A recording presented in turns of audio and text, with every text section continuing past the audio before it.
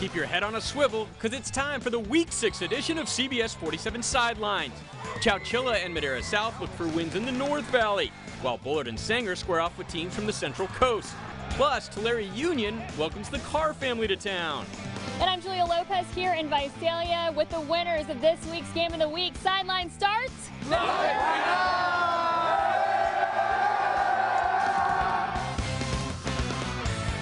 What's up, Central Valley? Welcome to Week 6 of CBS 47 Sidelines. Scott Bemis at your service.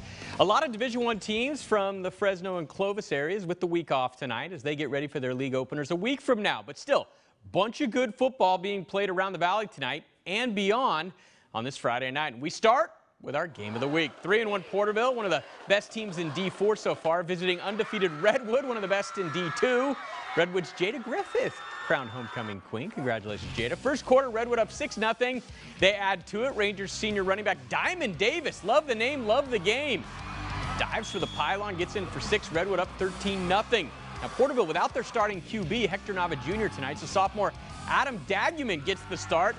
Daguman finds Moses Andrade for the TD. Porterville up 14-13, and that'd be the score at halftime. Panther kick field goal, go up 17-13, but in the fourth now, Redwood senior Ryan Rios to Brian Brown. Nice catch. 20-17 Redwood. They go on to win it 34-17. They're a perfect 5-0. Here's Julia Lopez with more from Visalia. Yeah, what a heck of a game that was. The Redwood Rangers start off the season 5-0 with a 34-17 win over the Porterville Panthers. What a heck of a win. Let's hear it, guys. Yeah!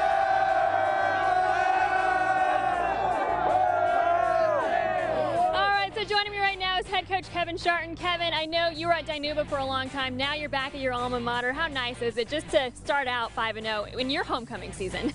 Well, first of all, it's awesome to be back home at Redwood High School.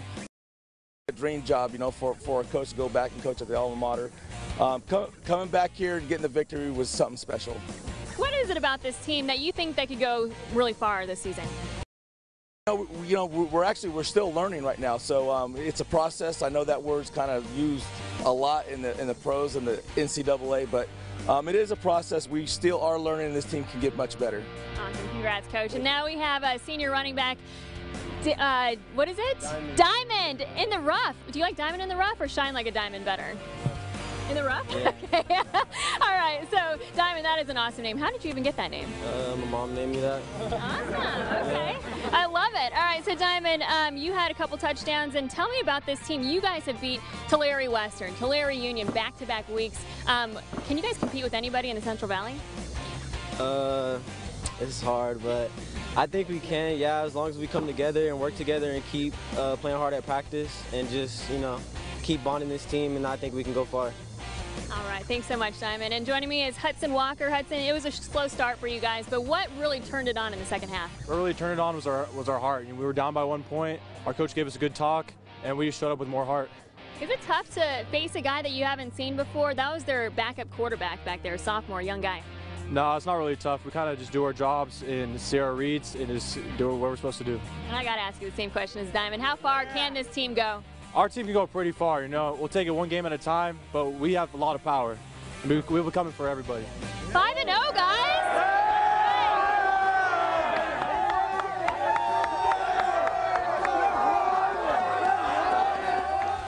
Congratulations to the Rangers. To Tulare we go. The Tribe welcoming Bakersfield Christian, the Carr family, to Bob Mathias Stadium. Darren, David, Father Roger, all on the Eagles coaching staff. Yeah, there they all are.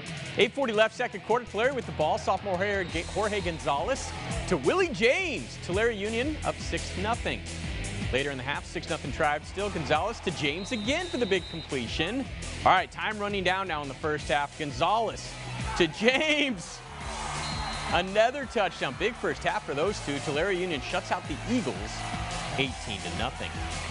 Hey, how about the week Washington Union senior receiver Darius McCray had this week? 4 touchdowns, nearly 200 yards receiving, and a win over Hoover.